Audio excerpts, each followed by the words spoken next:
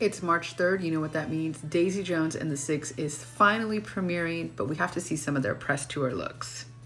Up first, Riley Keough in Schiaparelli absolutely killed it. I can't get over the earrings. The earrings were the perfect addition to this look. Suki Waterhouse, oh my God, she's just so stunning. This gown on her was a true vision.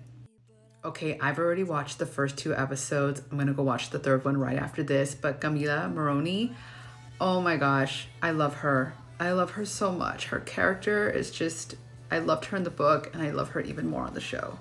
Nabia B in this beautifully beaded gown. I mean, I love the detail. I kind of like that she kept everything very minimal because this gown speaks for itself. And Billy Dunn himself, Sam Claflin in this maroon suit. I'm so into the vibe and I love the scruffiness of the beard. And Reese Witherspoon, she just always looks so happy. I really wish I was neighbors with her. Like, I would love having her as a neighbor. Every morning you wake up and it's Reese Witherspoon. Like, how cool would that be?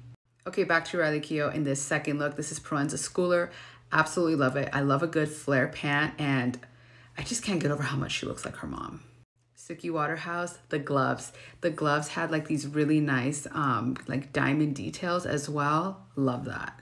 Again, Camila Morrone, this goth glam, everything. I'm gonna recreate this glam because it's so good.